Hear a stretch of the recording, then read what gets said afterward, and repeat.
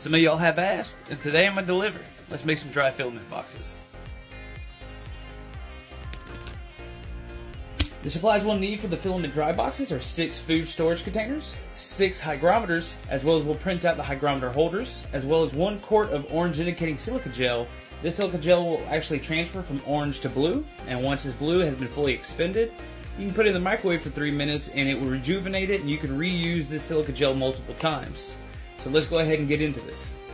We got the hygrometer holder sliced and cured. Let's go ahead and get it loaded up and sent on over to the printer.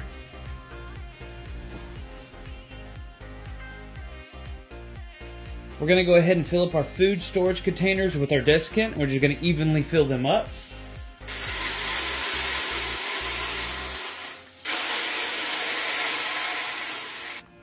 We got them all assembled. Let's put them in.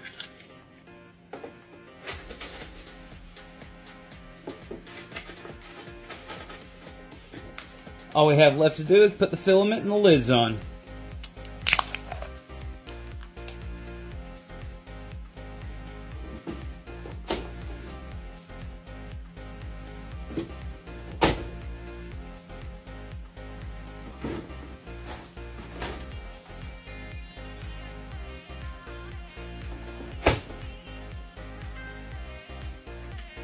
Alright guys, it's as simple as that. I'll go ahead and drop the links down in the description for all the supplies as well as the hygrometer holder. Anyways, we'll see you later. Peace.